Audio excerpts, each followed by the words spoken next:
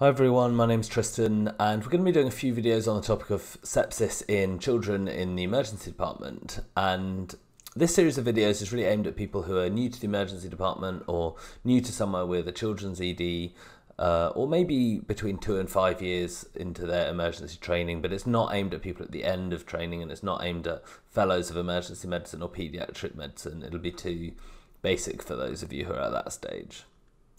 So even though this is a really basic and core topic, I actually found it one of the hardest ones to make videos on because the guidelines are just so varied and there's so many different things that slightly contradict each other. I found it really hard to distill those down to some common themes, but I'm going to try anyway. And what I want you to be able to do by the end of watching these videos is, number one, have a simple tool to assess an unwell child.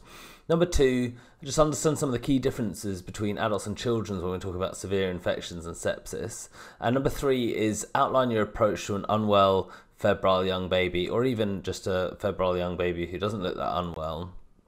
And the key points are really to take a lot of notice of abnormal vital signs. And this is basically because sepsis can be really subtle in children. It can be quite easy to miss it. So you'll sometimes see more senior clinicians sending people home with abnormal vital signs. But I'd say if you're at the more junior end of your training and your career, then just always keep people in and get a senior opinion or a specialist review if a child has abnormal vital signs, with the possible exception to that being an isolated fever in an older child, which doesn't always need any further investigations.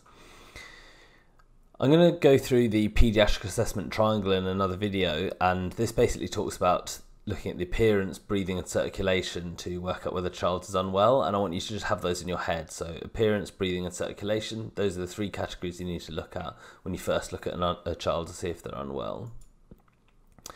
The third key point is that fever in a young baby requires admission. If they're really young, it always requires admission, and usually requires some investigation as well, and I'll do a couple of videos on fever in young children so that you can get that into your head.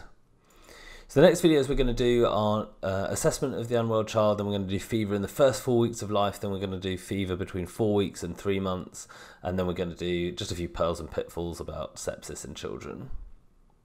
So I hope you enjoy these videos and look forward to doing the next one.